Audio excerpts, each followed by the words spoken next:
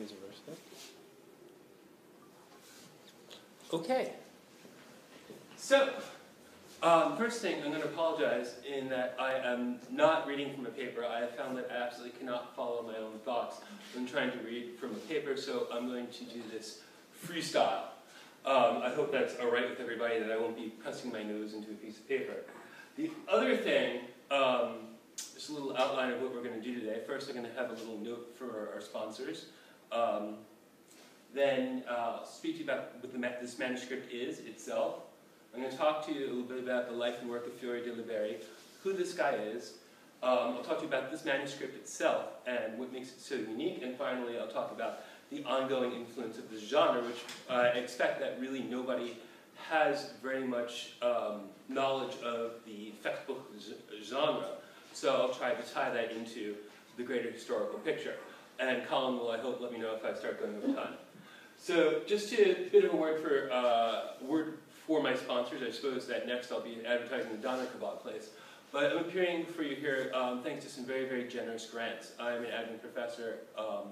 We are losing an entire generation of scholarship in the United States in that we do not get travel funds, that my research and all of that really does me no good professionally, and because of the job situation, I'm unlikely to be getting a job where that does me any good. So I actually crowdsourced my appearance here. So, and this is also why I'm taping what I'm doing, so that it can be shared with the wider public. So thank you to everybody, and this is of course also of interest to a very large community of people who are interested in these historical sources. Mostly fencers, hobbyists, people who are amateur historians. And since this is of interest to a much wider group of people than the people in this room, this is why we're taping this. So, normally, we think of Translatio as movement, right? Movement from a sacred language to a vernacular language. I took Caro's Aeneid as an example, from Greek to Latin, movement from one place to another, Ficino translating Plato, or the Corpus Hermetica, or even the dissemination of esotericism, such as emblem books. But my big argument for manuscript for this manuscript, for 11269, is this actually goes against all of those axes. That what we have here is movement from a vernacular, a rather rough vernacular, to Latin, to a very literary Latin. What's more, it's taking what is a physical art, and it is a practical art, and it's making it something literary.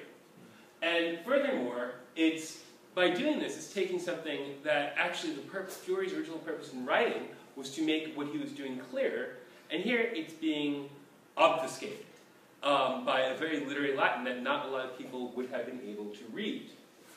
What is this manuscript? I'm just going to grab my bottle of water so I don't get too dry.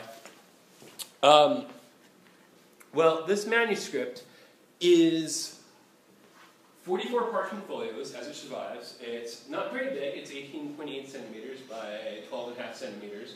It was rebound in the 17th century. There is signs of water damage on the first page, on the Segno page.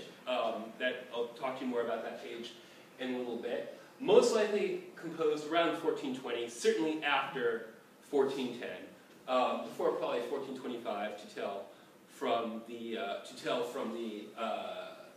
style of the costumes therein. Requires about 10 pages, 2 guard pages. It was the property, it was acquired probably in Italy by Louis Philippe, the Marquis of Pontchartrain, who was, of course, Louis XIV's minister and also a great collector of books. His collection forms one of the bases for the Bibliothèque Nationale. Each page is split into 2 registers, and each shows a fighting technique, a combat technique, both on the top and on the bottom, accompanied by a Latin verse. And this is everything from combat on horseback to fighting against, self-defense against someone trying to stand with a dagger. And if you've seen the other 3 manuscripts of The Flower of Battle, it's instantly recognizable. These are just some sample pages, reproduced rather small, just to show you what we're talking about. That's the first page, the so-called Segno. Excuse me, as you're speaking freely, would you mind if we douse the lights so we could see better what you're talking about? Absolutely no problem, since I know what I'm talking about. You also better? That's much better. Yeah, cool. I know what it looks like. You don't know what it looks like. so I'm using it. So you can see here, and I'm going to reproduce some of these in larger scale, of course. So just an idea of what you get when you look at the manuscript, just to give you a visual idea of the manuscript I'm talking about. Who was this guy? Who is Fiore de Liberi? I'm sorry, it's a bit washed out, it's a bit digitized. That's from the Getty version. But just to tell you who he was, in very brief, he was a professional mercenary, a professional soldier, I should say, born from internal evidence in the manuscripts around 1350, fought in the Friulian Civil War when, like many of the other city-states at the time, they kicked out their bishop. Friuli at that time was really part of the empire. Later in life, he became very sought after to train men for combat in the barriers. These were earnest fights, though not always deadly. In fact, they weren't really very often deadly. But they became very much a statement of class and prowess. If you're a member of the military class, which was beginning to come under some pressure there, one way you demonstrate that you're a member of this class is that you fight other members of your class within the barriers. One of the people he trained was Galeazzo di Mantova, who was married into the Visconti family. A lot of the people who he trained were associated with the Visconti, and Galeazzo beat actually twice Boucicaut, Jean de Maistre, who was the Marshal of France. So he was probably very well known in his own age, in his own time. And the reason why he's associated with D'Este, who he's most associated with actually, is that the Getty manuscript is dedicated to, which is considered the finest today, is dedicated to Niccolo III d'Este. And he says that he composed it actually in February of 1409, would be 1410 by our calendar. And the Flower Battle survives in 4 manuscripts. 3 that were known before I found the one in Paris, and the Paris one. There's also 2 lost manuscripts that we can tell from 16th century Estense library catalogs, because these were in the Estense library. The first one is the one at the Getty, 47 folios, the most complete, the most interesting artistically to us, at least, because it's drawn in sort of a freehand sketchy style, though still gilded, still very much a production. The Morgan, which is less complete, it's in the Morgan Library. The Pisani Dossi, which was published in 1903, I believe, by Navati, but that is in a private collection. No one has seen it since Navati has published it. And of course, the posthumous one in the Bibliothèque Nationale. This is clearly a posthumous translation of the earlier work. So it was done, within some time of Fiore's death. Just moving on, right? The Getty is the most in depth. I usually use this figure, which I'm sorry hasn't reproduced very well, to represent Fiore, just when I'm talking about him biographically. And most of what we know about him is given, what he tells us himself in the biography he gives us in the prologues of 2 of the manuscripts, the Getty and the Pisani Dossi, and including, very notably, he knew how to read, write, and draw, which means he's telling us that he's an educated person. I'll get to the importance of that in a moment. And other information around him was found by Novati, by Ziznuto, who published a rather fanciful book on 1907 on festivals in his time and place, and also Maximo Malpiero, who published an Italian edition of the Getty in 2006. So the Getty manuscript, as I said, these manuscripts were probably preserved in the Getty, in the Estense Library. And the Getty manuscript is dedicated to Niccolo III. It's my belief either Fiore is trying to impress him as a patron, or perhaps these were diplomatic presents by the Visconti, because there's no record that anyone has found of Niccolo actually having paid any money to Fiore. But, do I have time? No, that's fine. I'm just trying to read. Oh, okay, I'm sorry. And we have to understand these books as part of the D'Este court milieu.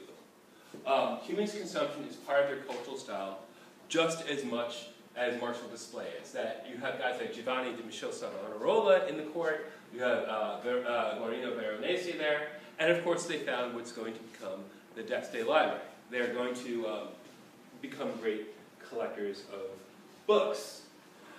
Fiore explains, he plays this, he explains the relationship of fencing to literature. He says, to be a good fencer, you need books. But nobody, of course, except Galeazzo de Mantua had books. But you need books. But, you know, this is patently ridiculous. You don't need books to learn how to fight. In fact, to write a fencing book is rather complicated, because you need to know a lot besides fencing. You need to be literate. You need to be able to construct a book, that is to organize your thoughts into a book and to actually physically construct the book, or have someone to do it for you. You need to know not just the physical art you're teaching, fencing, whatever else it is, but also how to teach it. You need to be able to set things forth one after another, and you need to have an audience for this. And of course the big question is who is the audience for this book? I'm going to leave that hanging for a bit. There are particular questions, though, of problems writing a fencing book, because fencing is not something static. It's not something that's just a static, it's not a pose. It's something that takes place in time, right? It's something that it develops as a dialectic between two or more people. So you need to be able to show this. You need to have a technical vocabulary so that you can say exactly what's going on. You need to be able to say what this technique is. You need to have the organizing principles by which you're going to teach this. And then you need to take this thing that you do in real life, right? Teaching somebody fencing, teaching anyone a physical art, something you do in real life, then you need to be able to put that into a static two-dimensional source. Which is possibly why we have no, even though we do have German fencing books of various subtypes, we don't have any Italian fencing books really contemporary of Fiore. And as you'll see, Fiore has got a very, very interesting scheme. And what we really have to do is expand our idea here of what a text is if we're going to look at what the flower of battle is. It's not just a text, but it's an entire system for explaining movement. And he uses quite a number of symbols to do this. Amongst these symbols, you have, I'm just going to skip sides right here so that I'm not standing in front of these. He shows you what happens first. This is a wrestling technique. You've got a guy at the crown. The guy at the crown shows you the first thing to you do. You throw the guy's arms off, and then there's a guy who shows you a now, some of you may want to get up closer and see. Can you all see back there? This is a nice small... I tried to make them big. Yeah. That shows you a follow-up technique by the guy with the gilt garter. So first he does this, then he does this. Then the other guy can do a counter technique, and he's depicted with a crown and a garter.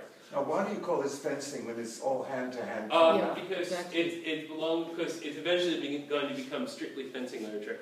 It is sort of a misnomer to call this fencing, but remember then it was the art of defense, and it incorporated everything from every sort of hand-to-hand combat, from horseback, from jousting all the way to wrestling. So this is you're stuck somewhere without your dagger or your sword, and how are you going to defend yourself? This is you're at a peace conference and a guy tries to stab you, right. Which happened. There's actually an incident where this happened. So the thing is, so this is sort of the visual pedagogy. There's also captions, and only the Getty really has long text with it. Everything else has these sort of very, very rough vernacular couplets. I'll show you some of that. It's also very hypertextual because things refer back to each other. You go back and forth in the document to understand what he's talking about. And it's because of this that you can really have the techniques in any order. The Getty and the Pisani Dossi begin with wrestling first. The other two begin with horseback first, but it doesn't matter. But they all go in the same order. It either goes from shortest distance, which is wrestling, to horseback, or horseback down to wrestling. So it's complete internally referential hypertext, combines image and text, you can read it in any order, and so we can see this as a translatio from the physical realm to the literary. And it also incorporates contemporary ideas of education. Just as you learn to write by copying Latin letters, you're learning here to fight by, and the German for this genre is Fechtbuch, which can be either fencing or fighting, right? But but you learn to fight by copying these patterns, just as you learn to write by copying letters, copying patterns, or you learn to draw by copying your master's work. Just to show you what is contained in this, very briefly, not of terrific importance to philologists, but interesting if you're interested in the study of historical martial arts. First recto is blank, the first verso is the signo. It's a mnemonic sign for all the qualities you need to become a good fighter. And we start with lances on horseback, then we start closing our distance. Swords on horseback, wrestling on horseback. What to do if you are on foot and someone attacks you on horseback. Spear on foot. Techniques for defeating a guy with a spear with 2 sticks, which we find in all of them. This is a sort of quintessential Fioreism.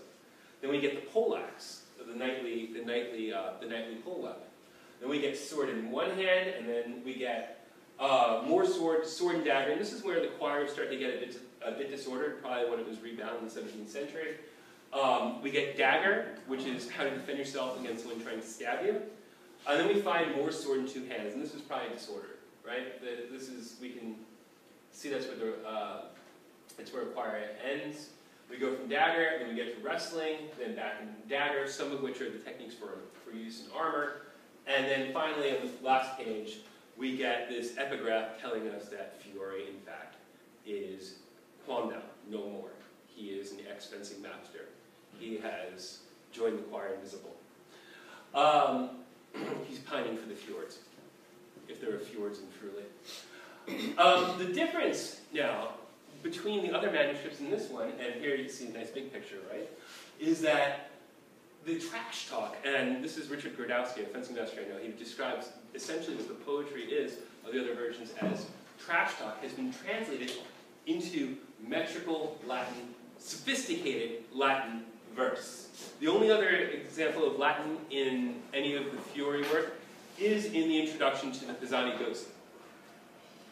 Here is just an example. Here is just one page. I chose this because these techniques are only found in the Pisani Dosi, and the techniques that he shows are found in the other manuscripts. But again, you can kind of pick and choose which one you want to put into your manuscript. In this case, we for simplicity's sake, I just took a page where the 2 techniques are only found also in the Pisani Dosi manuscript. and you can see this is pretty sophisticated Latin. Tego te ut feriam petenta cuspide post tec dedicans studente animo facimus ad unguent. I uncover you so that I can strike, thrusting forward is my point. After this, with my spirit gritting its teeth for revenge, we will finish the work to perfection.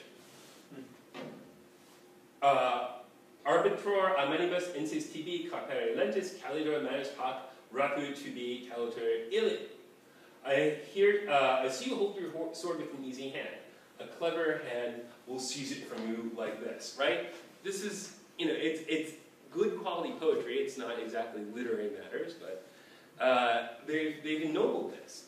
This is the first one as it's given the Pisani Dosi. It's in Friulian dialect, right? In this way I uncover you the thrust to avenge myself of every injury and harm. Per tal modo te discruo preferite de punta, per vendigarmi de ti de omne in curia di onta. And then on the bottom, per lo modo che io pressa la tua spada, toste de la mano te la avero cavato. In this way I grip your sword quickly from your hand, it will have fallen, basically. Not really high literary production there. It's just saying, and the others get worse. It's basically, and now I beat you into the ground and step on your face and hurt you a lot, right? We're not talking here about high material, right? What's more interesting is the system and the way it's put together, right? And the fact that they're trying to show fighting in a manuscript. So this isn't really a translation, it's a transformation, right? What's really important is that this thing that Fiore made has been translated into Latin, right? This whole system, this whole textual system has been translated into Latin. And it's not even a one-for-one copying, because, for instance, this in the other manuscripts, this is the bastard cross position. Now it's the leopard position. Another thing, these guys, they're showing follow-up techniques. They shouldn't have crowns. There's no reason for them to have crowns in the system. Well, they have crowns. The transformation of the art is part of this. Here's that Signo page. Let's compare, which one was this? I think this is the Morgan segno. So this gives us all the attributes we need to be a good fighter. We've got an elephant with a tower for balance. We've got that's a tiger, believe it or not, with an arrow for speed. We've got a lion with a heart for audacia. And then we've got the lynx with a pair of dividers. Talk about measuring time, as you were. Well, dividers. We often find dividers for measuring time in a relative Aristotelian way in fencing master portraits all the way through like the 17th century and I think into the 18th. And we've got little verses explaining things a little bit more. Comparatively, we're a lot plainer in the Morgan version, which is, however, the closest one-to-one in terms of the style of the segno page. Here, just as another example, this is the 4 things you need to remember. This is very much medieval ideas of knowledge. Here are the 4 things that you need to know when defending yourself against the guy who's trying to stab you to death with a dagger. First thing, take his dagger away. He's holding a dagger. Second, there's no arms there, but he should be holding a pair of arms. Second thing, break his arms, as we say in Brooklyn. Third thing, he's holding a key. Lock him up, right? Put him in a hold, lock him. And then throw him down on the ground beneath you, right? Then throw him down on the ground beneath you. This is the Getty version, right? Very nice art, very nice kind of freehand, nice use of shading, very lovely. They probably would have liked this a lot better. They thought this was higher class art because this is clearly like it's drawn from a pattern book. Let me just get that caption away. And you've got your little, basically the same poetry on these banners as you have here in the Getty version. You notice also, in terms of symbology, that our masters are getting progressively older as they do this, showing the ongoing of time, right? First do this, then do this. Showing sort of the ages of man as a metaphor. So this is very rich symbology, very nifty. Notice also that they add ground in the Paris manuscript, shades of Translatio perhaps. Not considered by today's standards great art, but certainly by their standards, maybe they would have thought this being more formalized, this together with the Latin, right, this would be better art in the 15th century. Other examples, the use of armor in this is completely rhetorical. In the other manuscripts, they show armor when you're showing fighting in armor, right, when you're showing techniques for fighting in armor. Here, the guy showing Fiore's technique, right, the guy who wins, is always wearing armor. Even if it's an unarmored play, and the other guy isn't wearing armor. So the armor is solely a rhetorical trick. Another example of how it changes. So these sorts of details mark the art as, this isn't illustration, the Getty is moving toward, is more illustrative. This is ideographical art. I want to stop you, I'll tell you why. Am I The running? material is so interesting, and I suspect that nobody here knows it. And I suspect a lot of you have questions about it. Do I have, am I out of time?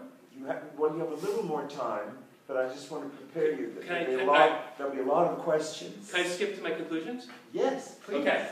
So I mentioned, I already went over the slide, I mentioned this stuff. The other, because I just have a couple more slides to show you this transformation. By all means. The other thing, this is the window post de fenestras, the window position. It's clearly marked as such in the script, but people have said this is a mistake. No, it's not a mistake.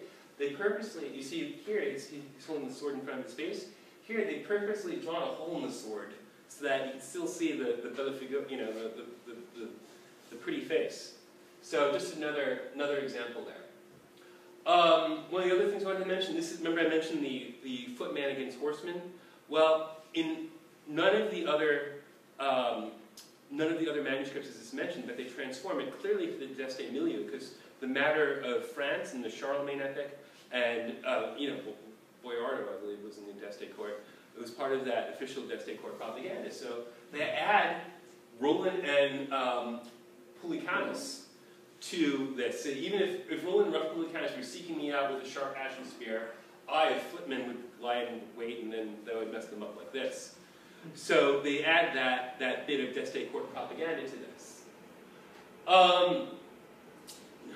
Another thing they do, this is the first mention of the idea of Aristotelian measurement of time, which is a subject way too complicated for me to get into here, but it's the first mention of the Aristotelian conception of time in an Italian fencing treatise. If you're interested in that, I just published an article on it in the Journal of the Northern Renaissance. It's free, it's online, you don't even have to go to the JSTOR. Just Google Mondschein Journal of Northern Renaissance, you'll find it. So ideas of science. All these things are ways in which the much rougher versions have been changed. Right? So distinguished by the use of literary, though not humanist, Latin, because they're using vocabulary that is not Ciceronian, things like, especially for military equipment. There's no classical Latin word for stirrup. This practical art is made courtly, even literary.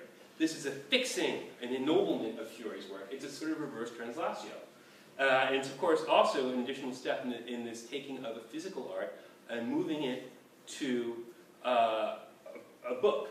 It's an expensive, prestigious book that speaks of the place of arms in the 15th century humanistic court milieu. And it also incorporates ideas of science, courtly literature, etc., etc., etc.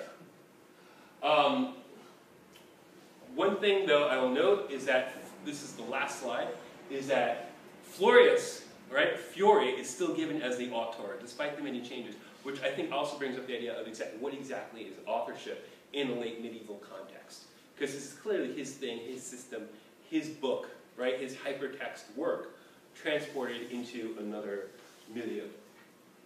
And then I could talk, you know what, I'm not even going to go into this slide. Take my word for it. There's a vast literature of fencing literature after this. I have written a great deal on it. If you're interested in that, talk to me afterwards, or just read one of my books. No, I think you're perfectly timed, and that's exactly the slide I hope to see, because this material is provocative and it's novel, and so anyway, I guess we should have lights, so we can see who's asking what.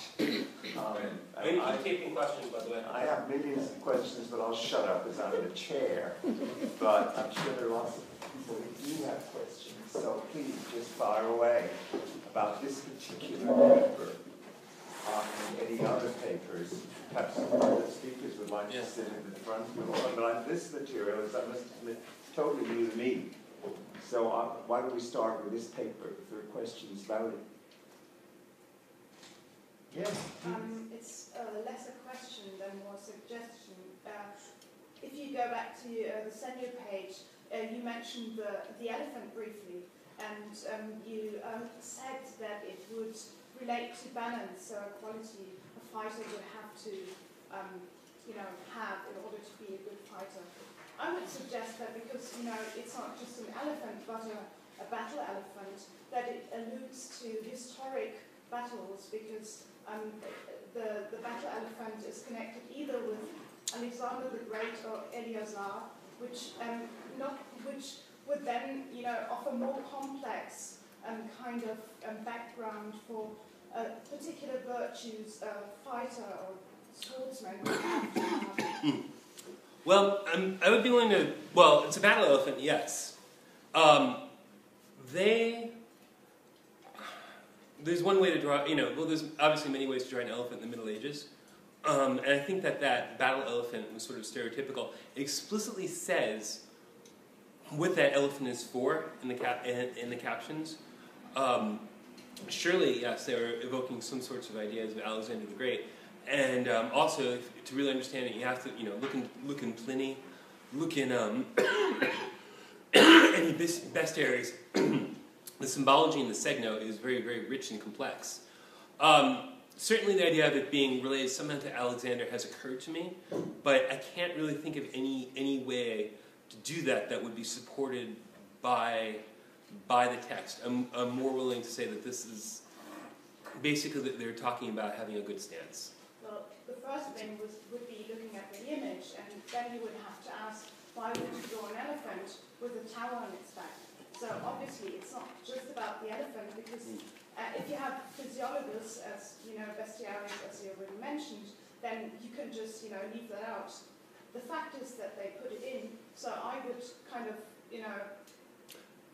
that would mean there is a connection, and that would also lead to, to the idea that maybe the other animals that were depicted not only kind of refer to balance and stuff like that, which might be very much the case, but, kind of open broader complexes that also relate to qualities of a fighter. I think you're right, because there was a lynx at the top. Yeah. And in Italy, the Lincei were like the Accademia dei Lincei. They were believed to see in the dark. Right, because they're known for their eyesight, right? And it says, "I'm the lynx who sees everything with their eyes." Yeah, exactly. If you want my opinion about the elephant, it's what that tower is there is that